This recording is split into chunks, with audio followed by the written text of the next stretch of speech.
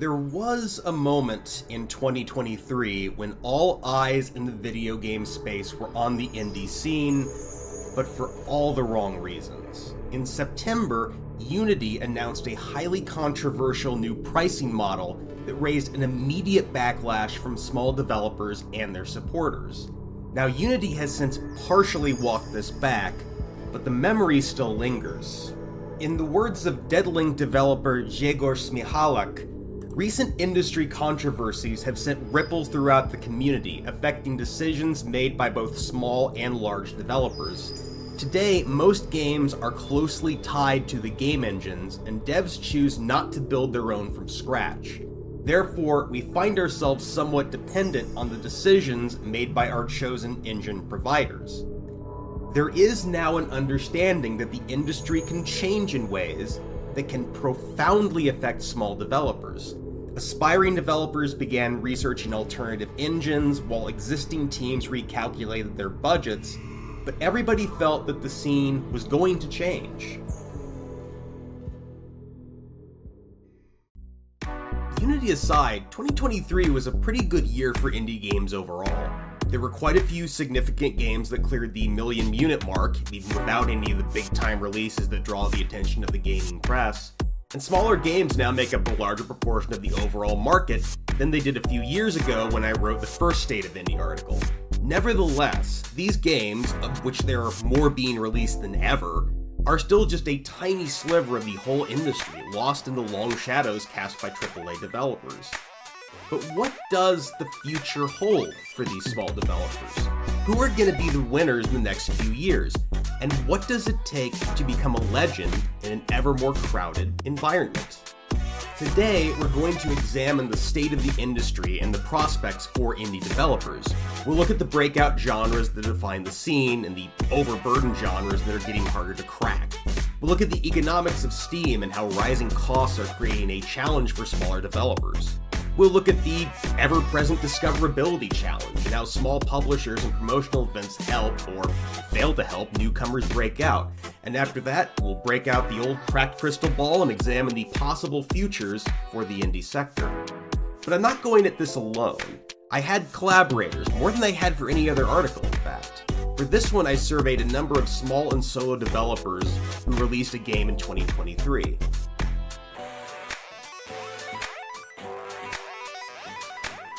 So let's start with an easy question. How are things going overall?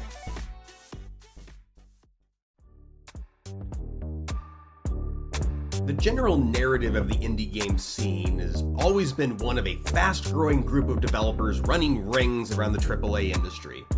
This is, of course, a narrative built around a very small number of extremely successful titles, often presented by people who, well, spend most of their time talking about AAA games. But what do the actual developers have to say? Well, this is where the narrative gets a little bit complicated. Last year, the consensus from the people I talked to was that things were pretty dismal. But this year, the responses are much more mixed. Last year, Indie Bandits did a survey of independent developers in which nearly 2 in 3 said that their game had underperformed their expectations.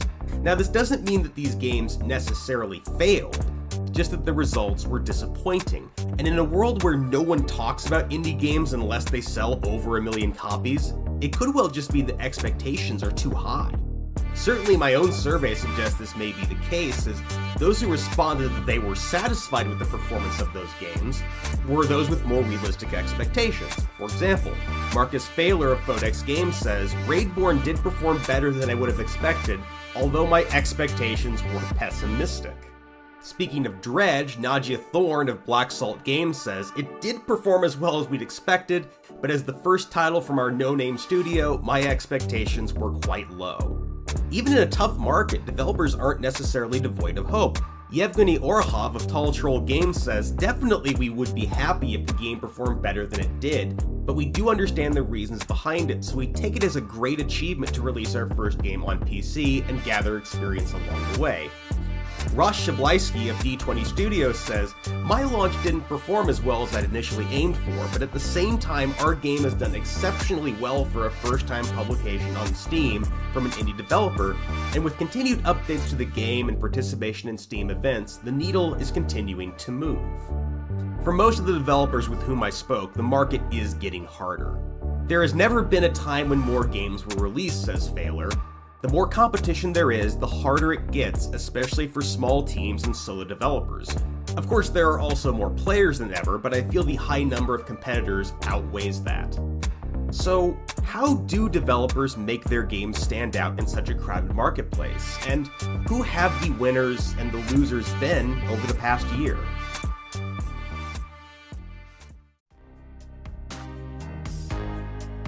Inevitably, the story of the indie market is the story of genres. What's trending, what's dying, and what's about to break out. Looking at the success stories for 2023, there are some familiar sights. In particular, games with horror elements remain dominant, with hits such as The Outlast Trials, Barotrauma, Labyrinthine, and Demonologist. Many of these games are built around cooperative multiplayer, and co-op itself was also a big deal. And of course, it would be complete dereliction of duty not to mention BattleBit Remastered, one of the year's biggest indie hits by far.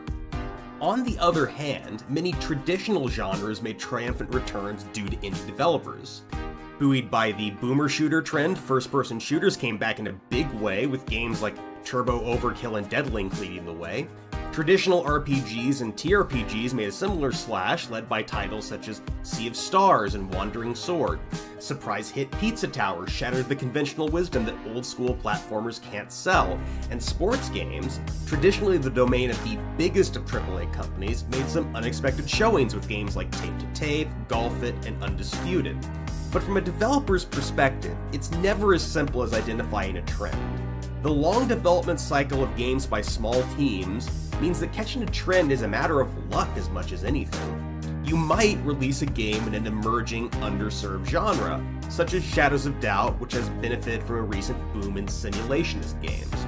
Or you might release a game in a genre that's about to be swallowed up by the AAA companies, as happened to Statera and Bevel Bakery when they released new fighting games right as several storied fighting game franchises drop new titles.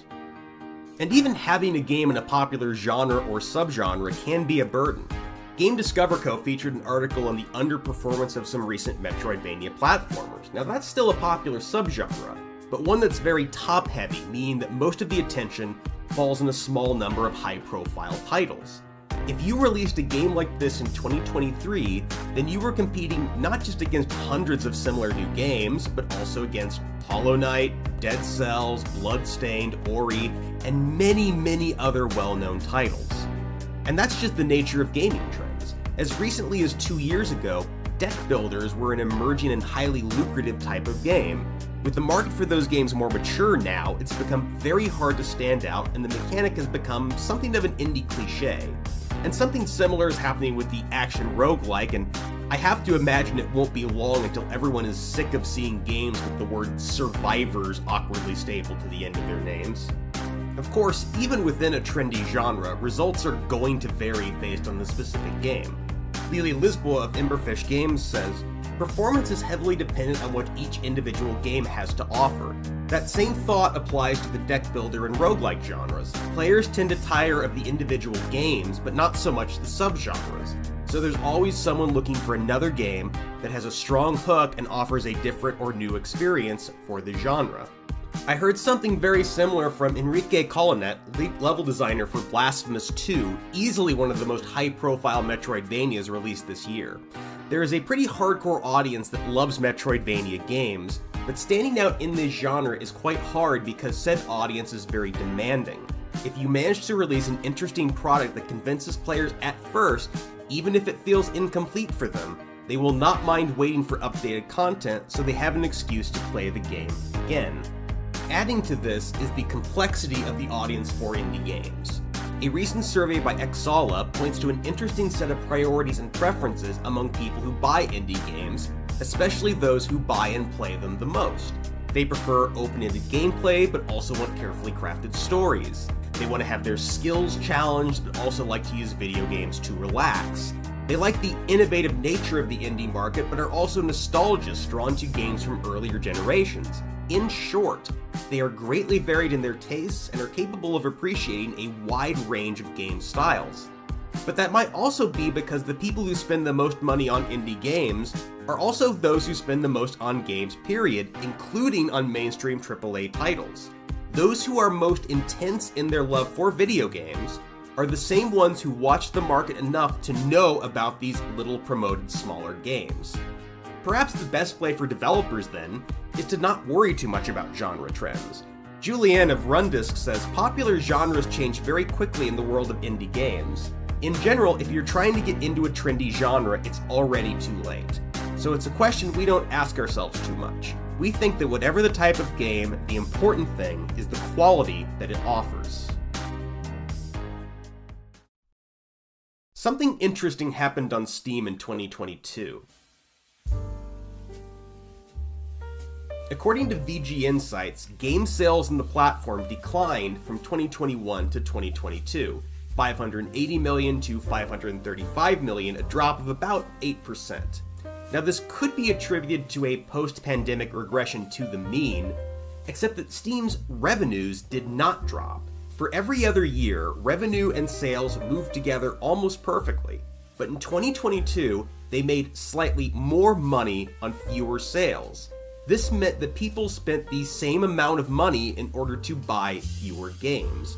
It works out to an increase of about 11% per game, or 27% per game since 2018. There are a few possible explanations for this. First, people may be buying more games from double and AAA developers, though other data suggests that this probably isn't the case. Second, people may be buying fewer of the ultra-budget indie games. Third, it may be that the indie games are getting more expensive. Any of these would point to a significant change in the indie market, a change that wouldn't exactly be positive for the development teams. Not everyone agrees with my analysis here, though. Says Przybylski, it is becoming increasingly difficult for indies to create larger scale games and far more profitable to focus on very tiny, low budget games with highly original ideas and highly addictive and replayable gameplay loops that can be developed in 6 months to a year. In other words, AAA are becoming bigger Death Star type giants, and indie need to become increasingly agile X-Wing fighters to remain competitive. The viable market for cruisers and frigates is waning. Silica developer Martin Melicharik agrees with Przybylski. Long story short, I would actually say that for solo developers in particular, the situation in terms of tools and options available, as well as the market, are relatively favorable, but the mid-sized teams are having a tough time. Both of these takes are consistent with the report put out by VG Insights in July, suggesting that the industry is being hollowed out. The economics are favorable for the world's biggest companies as well as small and solo developers who can operate with minimal overhead, but mid-sized companies suffer from an inability to compete on either price or production values. Indie game prices have progressively decreased over the course of the past decade, with some stores offering games for free on occasion, says Melicharik. This affects all teams who cannot increase their prices by having to either cut scope, content, or personnel. Motzi of Dratzy Games says, I presume players are usually seeing the price comparisons between games, and if games of similar style are priced in similar ways, it should be expected. The bigger problem overall is actually determining the price the market will bear, and that is a problem regardless of prices increasing over time. Now, anecdotally, the rise in prices does seem to be having an impact on developers, especially when it comes to reviews. I've noticed that people seem to give much more critical reviews to games that are priced at $30 or more. Now that's simply my observation, but it's reasonable to think that people expect more from a game that costs twice what they were expecting. Alexei Giard of Asteroid Labs says, it seems to me the relation to price doesn't have a lot to do with the actual game, but more with how the game is perceived. Thus, if you are a small indie, you'll usually fall on the $20 or under price tag. Some large or great indies might get away with $30, but then people have high expectations on art, content, polish, and depth of the game, and they can be a lot more harsh in their judgment. Anything larger, like $40, is expected to be AAA or AA scope of projects, in my opinion. that points to another issue of expectations. Much as developers have certain expectations as to how their games will be received, consumers have expectations as to what they're going to get for the price they pay. And if those prices go up, people are going to expect a lot more. With prices for games, including indie games, outpacing inflation, expectations are bound to rise.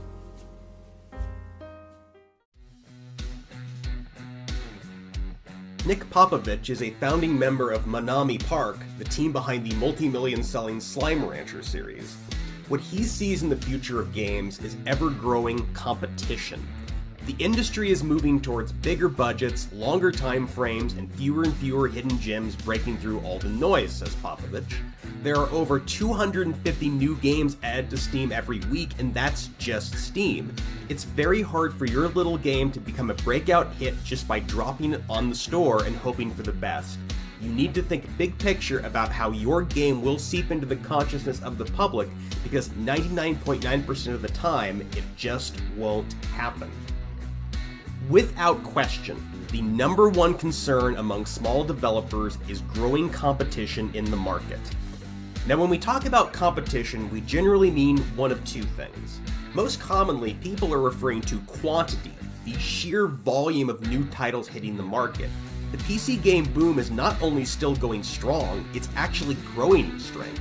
Steam is on track to see well over 12,000 new games in 2023, as many as were released over the entirety of the Steam Greenlight program. Sklash developer Bastien Bernard says, "The current market of games is something that is hard to analyze and understand, and while the AAA games just keep trying to be bigger and bigger and longer with rising and unreasonable production costs, in a world where our time is limited and the number of games infinite, the indie sphere suffers for its non-existent barrier to entry, drowning the chances of a hit game for most developers because of the sheer amount of experiences out there."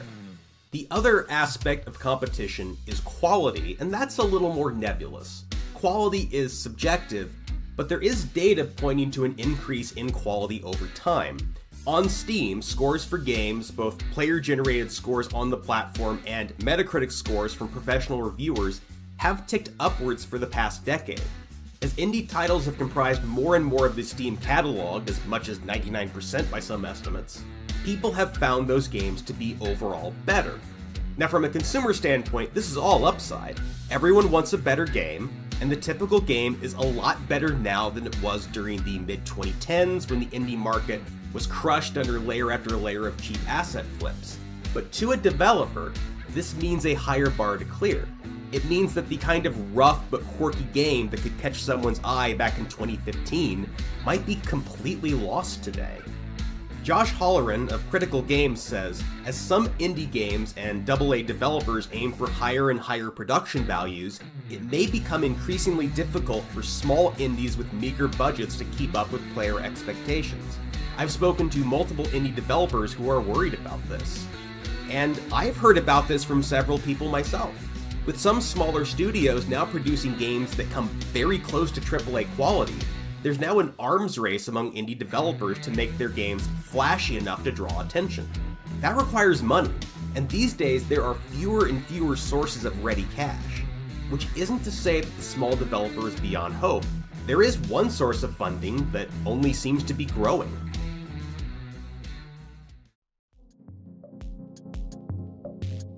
Over time, the definition of indie game has become more and more nebulous. When 99% of new games can be classified as indies, the term becomes more of a supercategory that encompasses many different titles, teams, philosophies, and experiences. And nowhere is this more clear than with the emergence of the indie publisher. On Steam, a publisher is not strictly necessary. Anyone with the modest sum necessary to submit can see their game put on sale. However, working with a publisher offers many advantages, including marketing, something that most small teams lack entirely, greater contact with the press, more development resources, and better odds of landing on consoles. Of course, this comes at a cost of a smaller cut of the profits and less creative control overall. So, is it worth it? Well, it's not a question with an easy answer. Per VG Insights, there are advantages to partnering with what they call an indie publisher. which includes companies such as Team 17, tinyBuild, Daedalic, Humble Games, and Playway. Games released through these publishers score about 6% better on Steam and are around 12% more likely to generate in excess of $5,000 in revenue. Those are small benefits, but in a crowded marketplace, they may count for a lot. However, those benefits pale in comparison to what a developer gets by publishing through a AA publisher, something like Devolver, Gearbox, Coffee Stain, or Deep Silver. Games published through these comparatively prestigious outfits enjoy Steam scores that are 17% higher than the average self-published game and are 48% more likely to make in excess of $5,000. Of course, since games released through publishers still have to be accepted, we encounter a bit of a causality issue. In other words, do these games do better because they had the resources of a publisher, or do publishers select games that are more likely to do well? Motzi says, "My general inquiries about publishing studios leads me to believe that their overall influence, indie or otherwise, isn't great unless there's some huge success they can hang their hat on. There's just too many different names out there for any individual studio to be well known in general. In my opinion, as a developer, I think studios should focus on the success of their games instead of their overall influence on the industry. The influence would follow the success, and it's already hard enough to make a game successful in this competitive market." Martin Meliharek has a different take. Very large studios are best situated to continue focusing on their strong IPs, while indie developers are likely safest partnering with publishers that are able to secure promotion and funding for their games. In a very real sense, it feels like a mild return to the 90s era, with publishers playing a pivotal role in the release of games while smaller teams develop them. Enrique Colonet adds, "As we see some small indie developers growing and reaching an admirable financial status with their games, it happens that sometimes they want to venture into publishing, especially to avoid certain abuses or mistakes they committed when working with publishers for the first time. I really like the idea of an indie publisher helping an indie developer because it is a relation that has been born out of mutual understanding. The main benefit to working with a publisher might be mitigation of risk. While games in conventional or popular genres can realize modest benefits from using a publisher, it's the more experimental or emergent games that have the most to gain. Without a built-in audience, the added marketing push can give these games far greater reach than they would have on their own." Cole Jeffries of Coal Powered Games says, "I believe publishers at this level should be pushing to support unique and groundbreaking games, i.e., games larger publishers see as too risky or unproven. Finding these niches will be the key to their success, but it also comes with risk."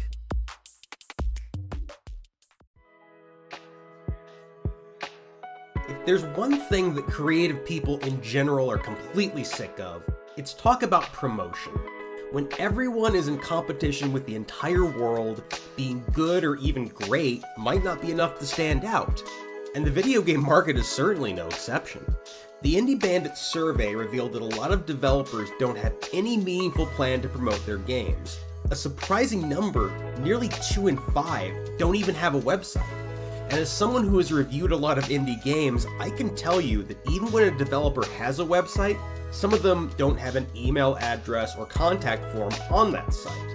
As I tell people, always act as though there are media types who are interested in your work, even if you're convinced there is no interest. Of course, a lack of contact information wasn't an issue for the people who answered my survey. For people who are more serious about game development, the next step is finding those interested parties. And when it comes to getting that kind of exposure, one name keeps coming up over and over again: Steam Next Fest. "Steam Next Fest is the single most useful marketing event we had," said Nadia Thorne. "We shouldn't have taken down our demo after Next Fest. Our pre-release wishlist, just general visibility of Dredge, tanked when we took the demo down and no longer had streamers and YouTubers picking up the game. We thought our game wouldn't be good for streaming, and we were wrong." The Next Fest events have absolutely exploded in recent years. Over 11 million people viewed the June 2023 Next Fest, a record for the event. Developers have a lot to gain from landing a place in Next Fest, including thousands of new followers, wishlist placements, and demo downloads. That's a lot of exposure for small and solo developers who may have no other means of getting noticed. Steam Next Fest remains one of, if not the most important promotional tools for indie developers, but these digital showcases have expanded far beyond these 3 yearly events. There are now genre-specific showcases, publisher showcases, and a range of mini exhibitions hosted by various third-party groups. Steam showcases have become nearly constant, with few weeks that don't have at least one such event. Personally, these events have become the primary means by which I find upcoming games for reviews. But like Steam itself, Next Fest is growing ever more crowded. Alexi Giard says, in the past year or two, I feel that Steam Next Fests, which were originally to help promote small indie games, have become more and more a platform for AAA games which completely take the podium nowadays. What used to be a great opportunity to get wish lists and a community has become a lot tougher. Now, as valuable as it is, Steam Next Fest isn't the be-all end-all for promotion. Curation and aggregation are an increasingly vital means of getting noticed. A developer who gets a game featured on an indie-focused aggregator can get a big boost in visibility, even if the account is relatively small. Having someone present your title directly to a hungry audience is a fantastic way to break out from the crowd. But for many small developers, the greatest potential source for promotion lies in the people who purchase and play the games, and especially those who leave reviews. Josh Holleran says, if you really like a game and want to support the developer, then please consider sharing your opinions with friends or on social media. Word of mouth is an indie's greatest ally. Leaving reviews on websites like Steam also makes a giant difference.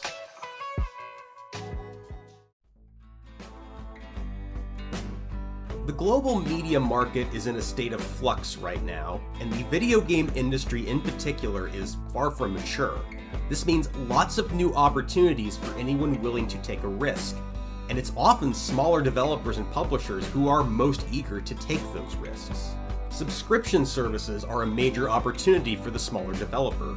The Xbox Game Pass has been one of Microsoft's more popular features for the past few years, popular enough to spur other companies to introduce their own services to promote their in-house games. While these services are still sold primarily on the basis of their big-time AAA hits, they also offer more humble companies a chance to have their games seen. And as a bonus, the developer doesn't have to sweat out the details over price points. Ross Przybylski says, speaking as a consumer of games, these packages are becoming more and more compelling as they acquire high-quality indie and AAA games, to the point where it almost seems foolish to invest in direct game purchases when you can get a treasure trove of new games to play for the cost of buying a couple AAA games.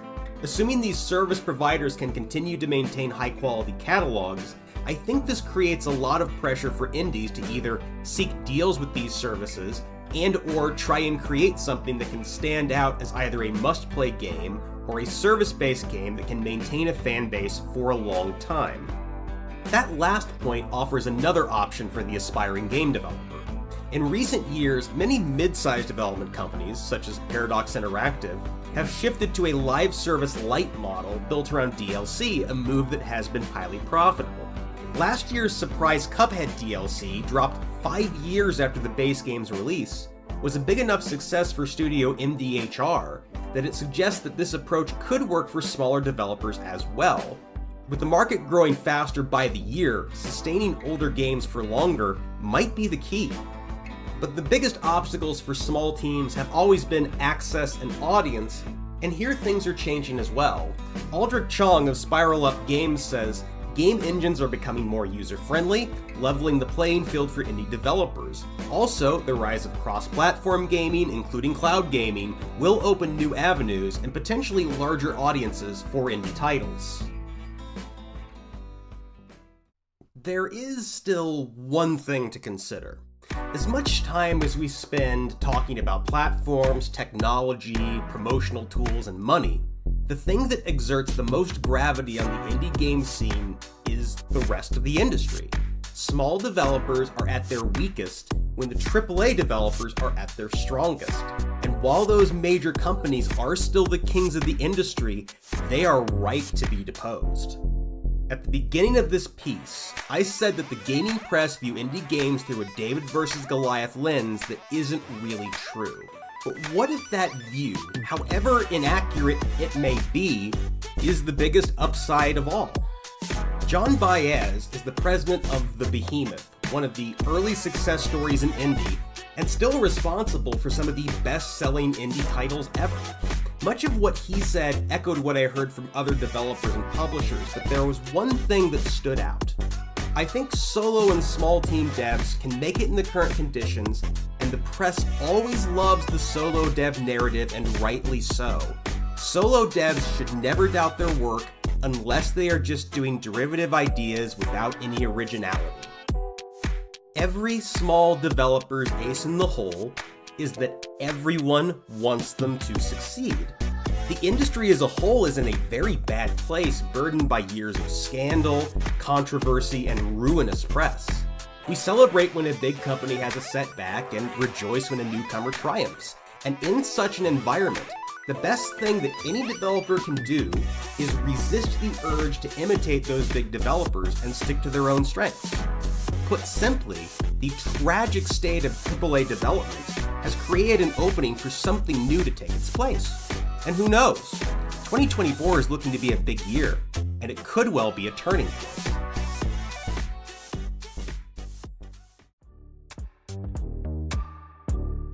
It is a fool who makes hard predictions, but sometimes the temptation just too great.